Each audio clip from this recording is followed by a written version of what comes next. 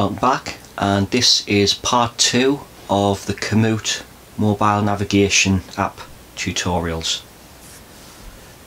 In this video I'm going to quickly run through a brief explanation of how to plan a route in the app. So once you're in the plan section, it'll open up onto your map and be able to select various options of the type of sport or activity going to be doing. So for this I'll select mountain biking alpine, which should automatically select the more challenging mountain biking routes. You can select whether you want a one-way or a round trip. I'll just leave it for one way, and your fitness level, which I'll just leave at average.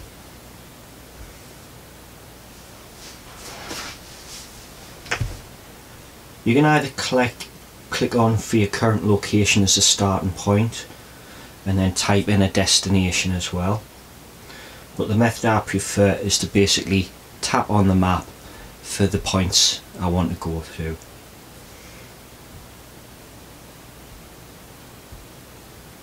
Moving around the map's quite simple. Usual gestures as you would in, say, Google Maps to zoom in and zoom out. And to select an area of the map as, say, your start point, just hold your finger and it'll highlight an area. So I'll select start here.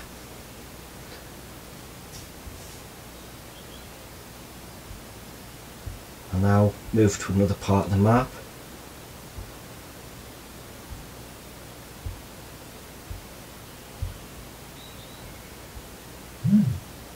And I'll click set as destination,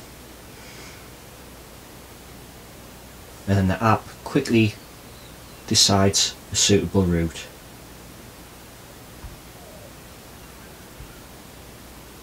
Now, as you can see on this, it's actually took us out of the park and onto some roads. A simple way to alter your route is to click on another track which you may want to go onto, hit include on route, and it should divert you around that area. If however it does do a bit of a double back, you can simply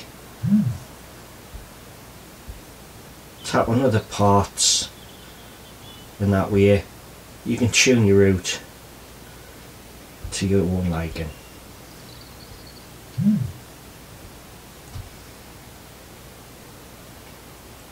For offline use, that way the route will be saved to your device, ready for when you go on a ride, and saving on your data usage when you're out.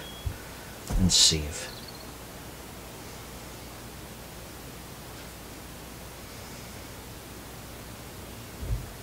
To use that route, select your profile, find your planned routes, and you'll see that route. And once you're ready to go, hit the navigation and it'll work just like a sat nav, where it'll give you voice commands and information on the turns and what's ahead.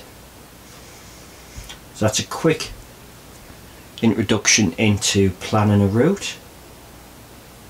If you like this video, give it a thumbs up. Please hit the notification bell. If you have any questions about the app at all, please leave something in the comments below. If there's anything in particular you'd like to know, let us know, and I'll look into making videos in future to what people want to know about the app. So thanks for watching, and please keep an eye out for part 3, which will be coming soon. Bye for now.